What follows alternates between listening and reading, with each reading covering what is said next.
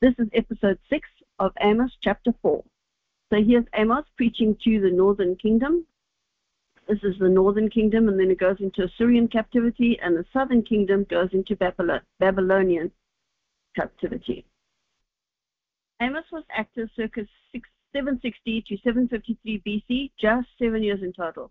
He preached during the rule of King Uzziah of Judah, which is over here, who reigned for 52 years, and Jeroboam II of Israel, over here, who reigned for 41 years. So the northern kingdom is also called Israel, it's also called Ephraim, sometimes called Jacob even.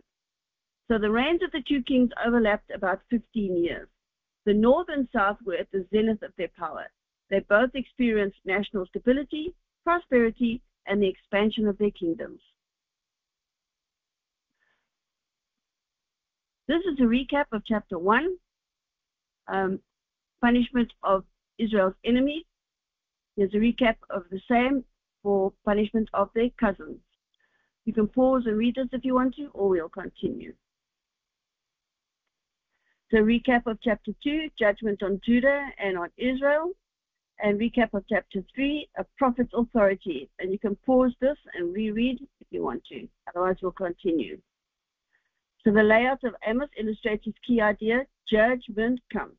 So we've done chapters 1, 2, and 3, and now we're on chapter 4, Israel's past, what God did in the past to Israel. God's punishments have not reformed Israel. Israel did not accept correction. So here we are here. Israel's present, past, and future. We're on their past. So let's dive into chapter 4, prepare to meet your God. So chapter 3 was focused on the sons of Israel, and chapter 4 is directed at the women of Samaria and the people of Israel. So God's punishments have not reformed Israel. Verse 1, hear this word, you cows of Bashan, who are on the mountain of Samaria, who oppress the poor, who crush the needy, who say to your husbands, bring wine, let us drink. Hear this word. God's focus is on Israel's social injustices, and he wants them to pay attention. Bashan was east of the river Jordan and extended for miles.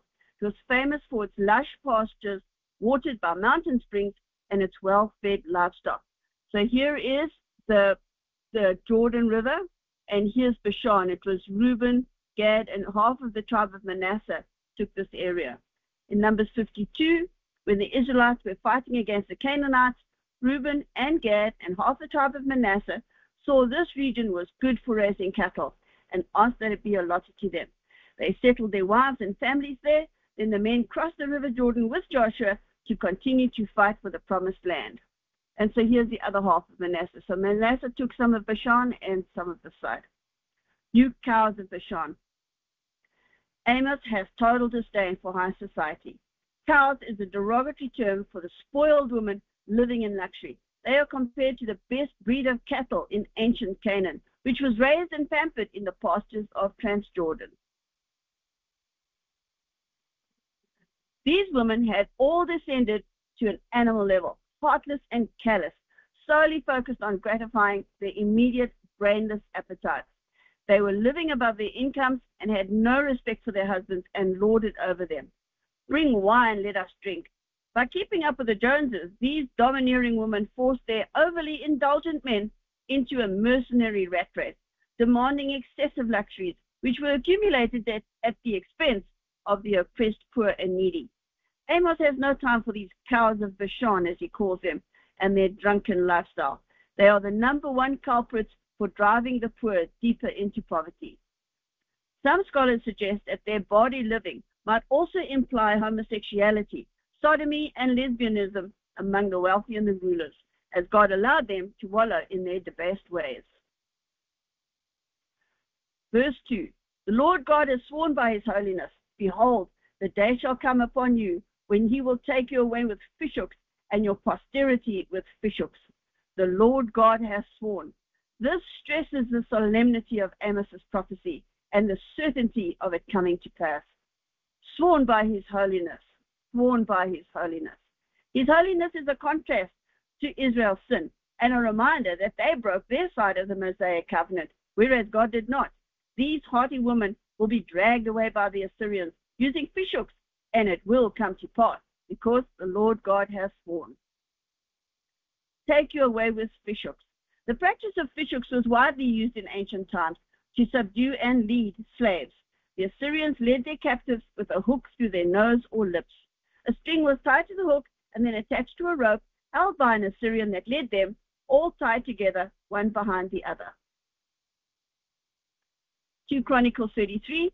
Therefore the Lord God brought upon them the captains of the army of the king of Assyria, who took Manasseh with hooks, bound him with bronze fetters, and carried him off to Babylon. Don't forget, Samaria was the capital of Israel, and it was in the region of Manasseh. Habakkuk 1. They take up all of them with a hook. They catch them in their net and gather them in their dragnet. The callous citizens of the land, these proud, spoiled women, were led away like animals, the ultimate humiliation. Your posterity with fishhooks. Overnight they went from indulgent and rich to utterly ruined and penniless. They were reduced to the same state as the poor that they crushed. And history, posterity, remembers the North with shame and disgust. Verse 3. You will go out through broken walls, each one straight ahead of her, and you will be cast into Haman, says the Lord. You will go out through broken walls. The Assyrians utterly smashed the fortifications of Samaria and broke multiple holes in her walls. The citizens of Samaria were led through the breaches into captivity. And look at these walls. They're like 10 stories high and 20 feet wide. I mean, look at the size of the people on them relative to the size of the wall. And yet the Assyrians smashed their walls and fortifications. Cast into Haman. Haman may be a place, but otherwise it's unknown. It's likely a place of exile or disgrace, a place where people were cast or tossed away like refuse. Verse 4. Come to Bethel and transgress. At Gilgal multiply transgression. Bring your sacrifices every morning and your tithes every 3 days. Now Amos' tone changes and is directed more generally at the people, and is even more scathing. Bethel. So Bethel is here in the land allotment of Ephraim. Bethel, which means house of God, was 11 miles north of Jerusalem and a city of great importance. It was a major north-south trading center, and its main east-west route was from Jericho to the Mediterranean Sea. Only Jerusalem is mentioned more frequently than Bethel in the Old Testament. Bethel was a place where God's help was commemorated with sacred altars. So you can see if trade was going north-south, it went through Bethel. If it was going east-west, Bethel was a trading post. So Genesis 12, Abram, later renamed Abraham, pitched his tent there at Bethel, built an altar to God, and called upon the name of Yahweh. Genesis 28, Jacob dreamed of his ladder there with the angels ascending and descending, and gave Bethel its name. Genesis 28 later, then Jacob awoke from his sleep and said, surely the Lord is in this place, and I did not know it. And he called the name of that place Bethel, but the name of the city had been Luz previously. Come to Bethel and transgress. Bethel had been a holy place, but now Amos is being sarcastic. Bethel was the site of King Jeroboam's golden calf, the core of the new king's man-made false religion. Many Israelites failed to understand or chose to ignore the fact that the worship of the golden calf was idolatry, a major transgression. To transgress means to break a covenant.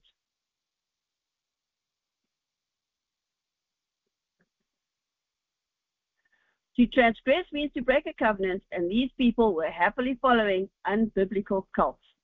Bethel had become a place of abysmal apostasy, flaunting their idolatry in the face of the one true God. At Gilgal. Gilgal was the first stop of the Israelite army under Joshua after they crossed the river Jordan. They built an altar and encamped there in preparation for taking Jericho. It was a popular place of worship in Amos's day.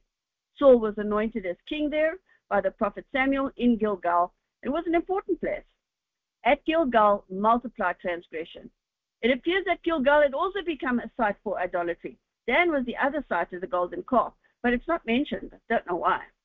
But with Bethel, this makes 3 major idol worshipping sites. Amos is sarcastically inviting the people to come to these sites and commit idolatry. In fact, commit even more crimes. Multiply your sins. Bring your sacrifices, your tithes, Amos is disgusted. Have an orgy. Use your tithes to finance your unholy religion with its selected and elected priests. In these wealthy societies, religion flourished, but not godliness. The worship sites had become an affront to God, and their bogus altars were illegitimate. There were 2 priesthoods in existence at the time, but only the priests of Judah were legitimate and anointed and practiced in the temple of Jerusalem. The priests of the north, were selected and elected. They were illegitimate. So the unanointed priests of the north practiced in 3 unholy temples in Bethel, Gilgal, and Dan. This led to the 3 main I's that God hates: idolatry, immorality, and injustice, the 3 basic sins in the Bible. Amos mocks the people to continue with their man-made rituals that they feel so good about, but no amount of rituals and tithing would replace ethical and godly behavior. And it's amazing that God puts them in this order, because this is the order that we fall in, that we fall from grace. So the 10 commandments: you shall have no other gods before me, you shall not make idols for yourself, and you will not use the name of God in vain. You won't say they were like the north, where they say they're godly, but in fact are apostate. And remember the Sabbath to keep it holy. So the first 4, God says, I'm a holy God, treat me that way. And if you don't, it's idolatry. That's the first thing that you fall into, is idolatry. And of course, we have all our modern idols: money, bigger yacht, bigger car, 3 homes. And then what happens next is immorality, because we start to covet. The 10 commandments is don't covet your neighbor's wife and donkey and stuff. But of course we do. We also want a big yacht and a fancy house, and so we start to covet. Pretty soon we're in a state of immorality, because now we are sleeping with the neighbor's wife that we coveted. And then from there it's a downward slide, a race to the bottom. It becomes injustice. People start lying and stealing. It's just a little lie. It's not a real lie. It's a white lie. They steal. It's not a lot. It's not a bank robbery. It's just a little stealing. And so we break all 10 commandments, and it goes in this order. It's amazing, isn't it? God put them in that order, and that's the order that we fall in. So today, pastors are always talking about hell and condemnation, in case you take your tithes elsewhere. And these pastors have very expensive lifestyles to maintain. Some of our mega churches are precisely in this situation. The people come to church on Sundays, where they listen to a short motivational speech by a godless pastor. But Monday to Saturday, they live their lives as though there's no God watching. Their tithes and offerings feed their pride and smug self-righteousness. Look at me. My tithes support the church and missionaries worldwide, and my offerings support a black family in Ghana. When I was unsaved, I would point out to my mom that I still and always had paid my tithes. From my very first salary, I paid my tithes. My mom's response was, so you think your tithes are like an insurance premium that will get you through the pearly gates? No, you only paid tithes to salve your conscience, because you never go to church. You hope your tithes will count for something in the hereafter. But they don't, and they won't. My Pentecostal mother always knew how to prick my self-righteous balloon. There's only one way to meet God. That's unconditional surrender and accepting the gift of salvation through His Son, Jesus Christ. So grateful that now I am saved. I accepted that gift. Verse 5. Offer a sacrifice of thanksgiving with leaven. Proclaim and announce the freewill offerings. For this you love, you children of Israel, says the Lord God. A sacrifice of thanksgiving with leaven. So the burning of leavened bread in the sacrifice was strictly forbidden. This would be an inappropriate gift to the Lord. Leviticus 6, the grain offering, it shall not be baked with leaven. Why? Because leaven represented sin in the Bible. However, there were offerings given with leaven as acknowledgement of our own personal unworthiness. Leviticus 7. If he offers it for a thanksgiving, then he shall offer, now notice, a thanksgiving, a sacrifice of thanksgiving. If he offers it for a thanksgiving, then he shall offer with the sacrifice of thanksgiving unleavened cakes mixed with oil, unleavened wafers anointed with oil. So this sacrifice of thanksgiving with leaven was a very inappropriate gift to the Lord. There's the voluntary offerings, the burnt offering, the peace offering, and the meat and cereal offering, and of course the obligatory offerings, the sin offering and the trespass offering. And these ones they gave a miss because they didn't want to acknowledge their own sin, but they liked the other ones. So Israel's thanksgiving offerings stifled their conscience. It's interesting that Amos doesn't bother to remind the north to bring sin offerings because they are definitely not looking at atonement for their sins. Proclaim and announce the free will offerings. Proclaim and announce the free will. Brag in public about your generosity, your pious giving to the less fortunate, alms for the poor. For this you love. Their man-made religion boosted their egos, made them feel good about themselves. Sacrifice time was fun, a boisterous social occasion. Wasn't meant to be a downer where you admitted your sinful ways. They sincerely loved their superficial rituals, but they were sincerely wrong. Israel did not accept correction and get 7 punishments in return. God challenges the north. He kept challenging their wealth by eroding it. He kept sending crisis after crisis, but still they didn't repent. These punishments are not natural disasters. They are deliberate acts of God. God typically used natural disasters to discipline his people, but they soon forgot the lesson and reverted to past behavior. These crises had previously happened in Israel's past. So we're going to go through a list of all their punishments that had happened in the past. So here's God's bounty that he provides us with. I mean, you're walking with God, he gives you a bountiful life. So first punishment, famine. Verse 6. Also I gave you cleanness of teeth in all your cities, and lack of bread in all your places. Yet you have not returned to me, says the Lord. Cleanness of teeth. This was an ancient idiom, meaning they had no food. In the Middle East at that time, they didn't use toothbrushes. A healthy sign was that food was lodged in your teeth. But God sent a drought, causing massive crop failures. The people were enduring an awful famine. There was no food to get stuck in their teeth. Because the northern kingdom broke the Mosaic covenant that they swore to keep at Mount Sinai, now they face the judgment of God. God never breaks his own covenant. When he judges, it's always strictly according to the covenant, the law of Moses that he laid down. And his current judgment is a famine. So if they were living according to godly ways, that's what they would get. But this is what they get instead. Famine, millions of people dying of lack of food. Lack of bread in all your places. Bread was a staple diet of the Hebrews. Not only will they not have luxuries, they won't even have their staple food to eat and nowhere to buy food. Yet you have not returned to me, says the Lord. A ghastly famine, but they don't turn to God for help, the provider of all provisions. Warning number 1. With the 5 plus 2 judgments comes 5 cries of grief from God. You have not returned to me. It always stuns me that insignificant, puny humans have the ability to deeply wound Almighty God, the creator of all heaven and everything in it, and all of earth and everything in it, and us humans.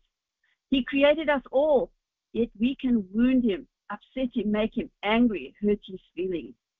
I weep when I think of this incredible almighty creator being grieved by his family, by us, by me.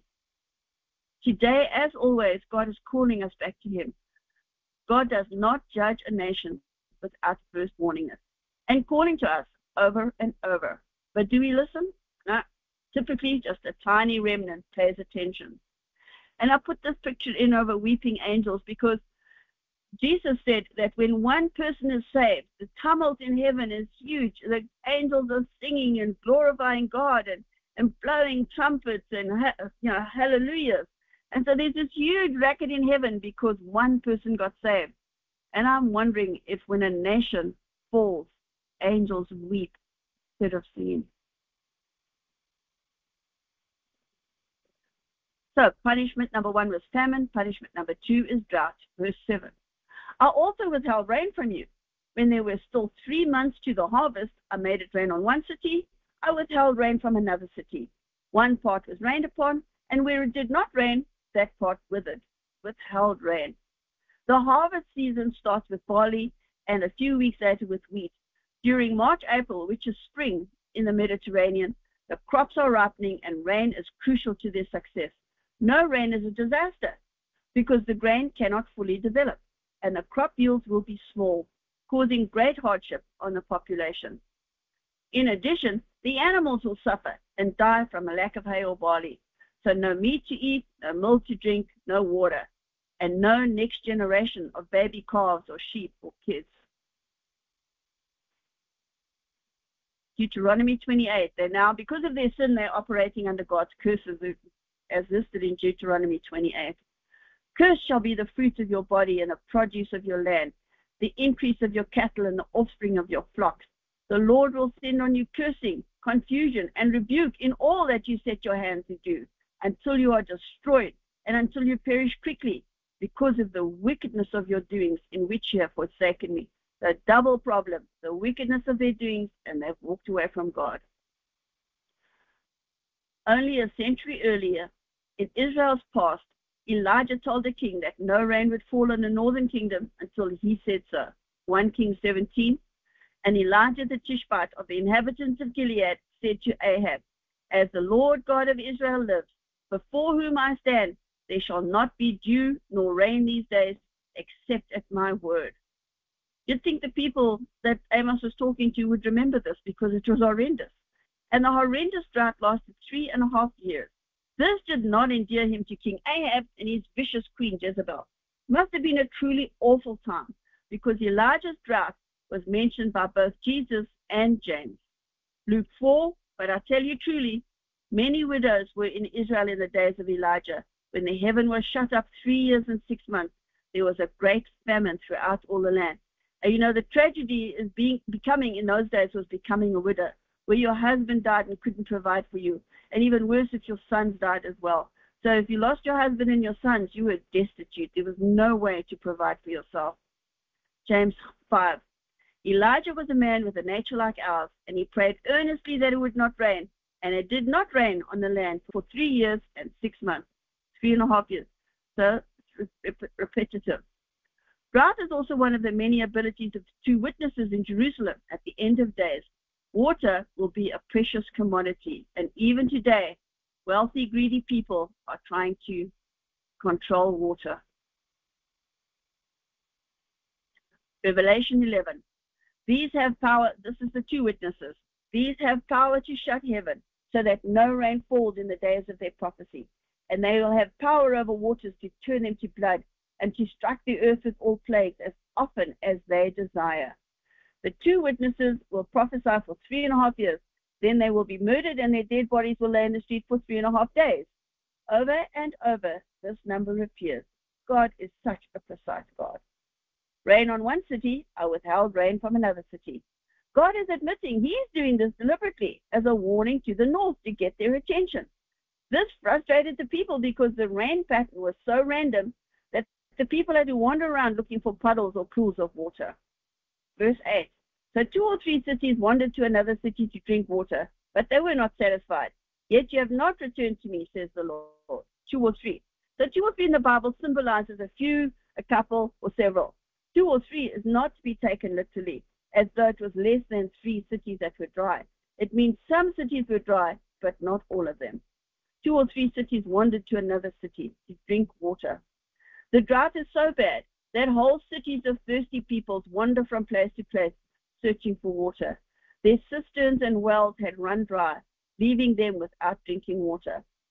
While we can go weeks without food, we can only last about 3 days without water. And babies and toddlers can die within half a day without liquids. For the catastrophe of a drought. Yet you have not returned to me, says the Lord. But did they turn to God for help, the creator of all waters? No. Verse 6, they had a warning about famine, and now they have a warning about drought. Look at what earth looks like when we get rain. Isn't that gorgeous? Punishment, number 1 was famine, and then drought. Now we get blight and locusts. Verse 9, I blasted you with blight and mildew. When your gardens increased, your vineyards, your fig trees, your olive trees, the locusts devoured them. Yet you have not returned to me, says the Lord. I blasted you. The crops were blasted by the scorching hot east wind coming off the desert, drying them further in the already enduring drought. With blight, God sent disease and pestilence on their food crops as a direct consequence of their sin. Deuteronomy 28. They are living, and because of their sin, they are living under God's curses. The Lord will strike you with consumption, with fever, with inflammation, with severe burning fever, and with the sword, with scorching and with mildew. They shall pursue you until you perish. And mildew. Some areas received rains and others didn't, so there was likely some humidity in places that rotted the already decaying crops. The mildew was from the extreme drought, overly stressing the crops, not from excessive moisture.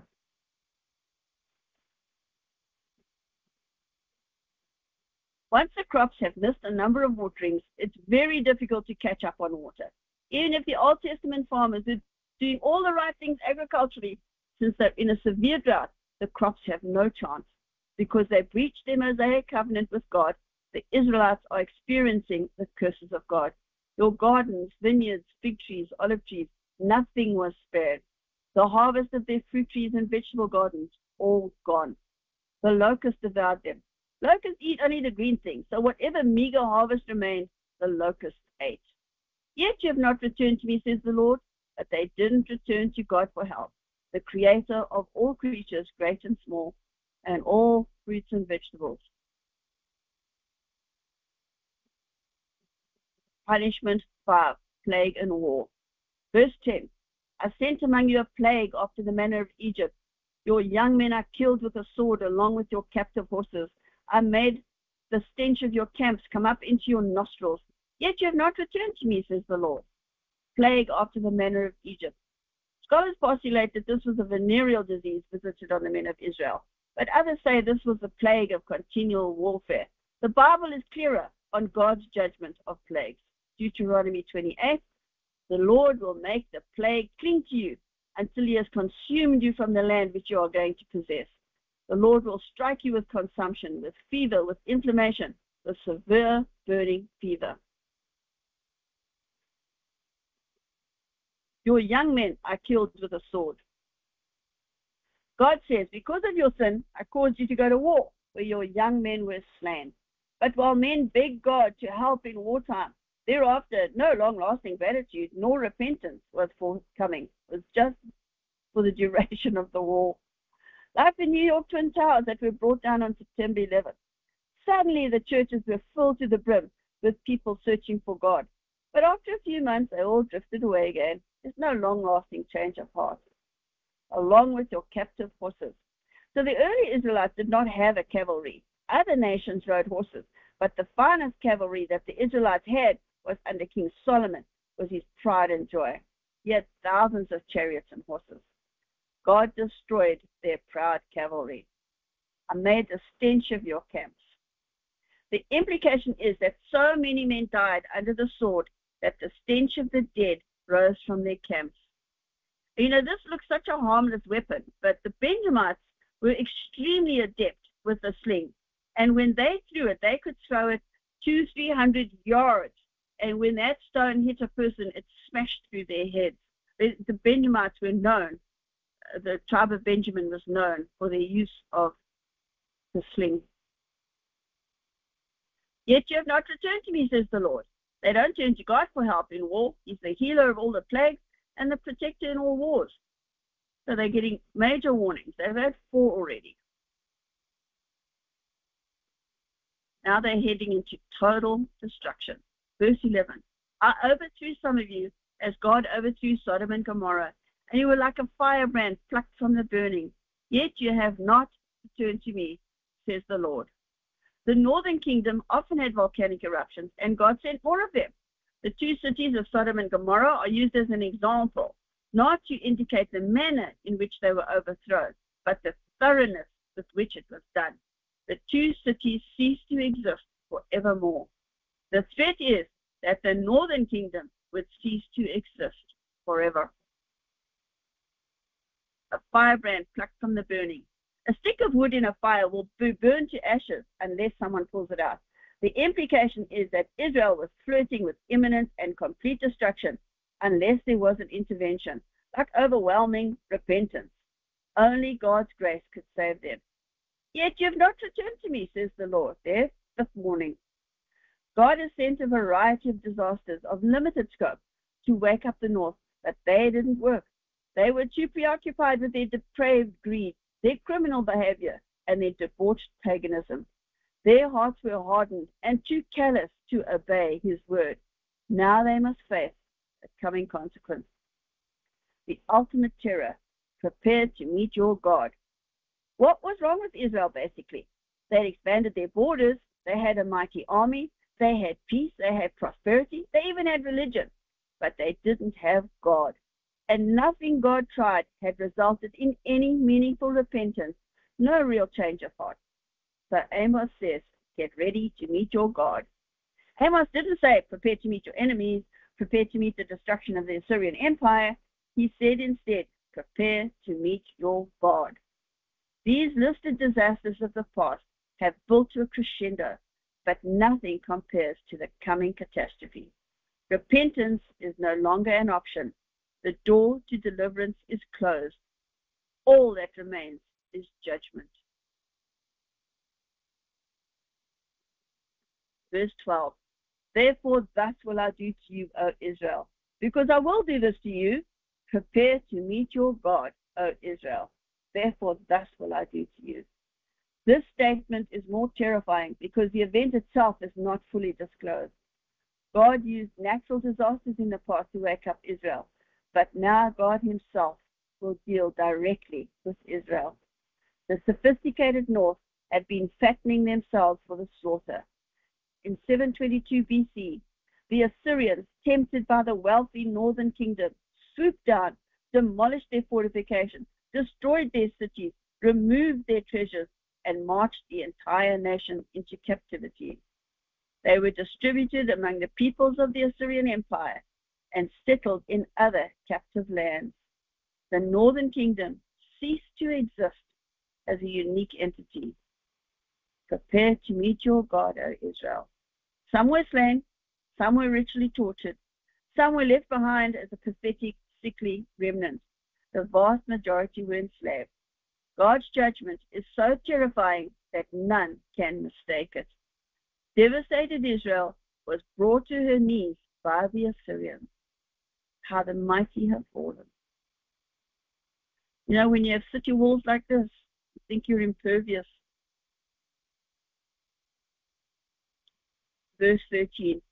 For behold, he who forms mountains and creates the wind, who declares to man what his thought is, and makes the morning darkness, who treads the high places of the earth. The Lord God of hosts is his name. He who forms mountains and creates the wind. God is not only the almighty creator of heaven and earth, he created us, humanity. He knows our thoughts. He knows our hearts. We can't make excuses. We can't fake it with God. We can't run away from a God that walks the tops of mountains. Every one of us must prepare to meet our Maker someday. The fact that someone doesn't believe in God doesn't mean they won't face God and stand before his great white throne on Judgment Day. Not believing doesn't somehow negate God. We will all face him. And when God sends calamity after calamity on our nations, we should be doing some serious soul searching. Who declares to man what his thought is. And God loves to walk with us and talk with us and share his thoughts with us. God wants us in communion with him. He is infused in our very DNA. We are hard-coded to worship him.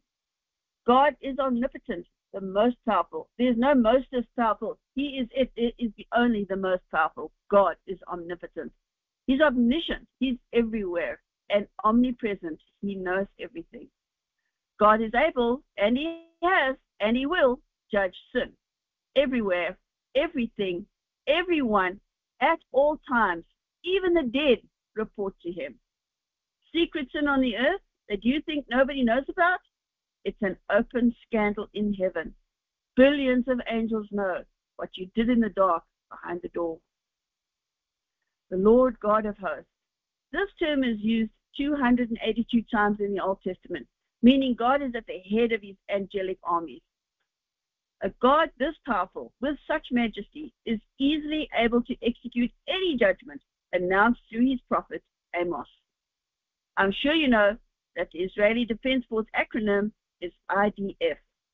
The Hebrew acronym is Tzahal, which stands for the Host of Defense for Israel. Isn't that a lovely, the Hebrew name lovely? I mean, you just see all these angels hovering over Israel, ready to save them.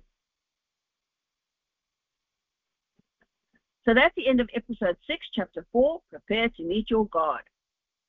So prepare to meet your God, salvation. John 14:6. Jesus said unto him, I am the way, the truth, and the life. No man cometh unto the Father but by me. Believe on Jesus Christ, and you will be saved. The Lord bless you and keep you. The Lord make his face shine upon you and be gracious to you. The Lord turn his face toward you and give you peace. God bless you, God bless you, God bless you. Shalom. Please follow me to chapter 5.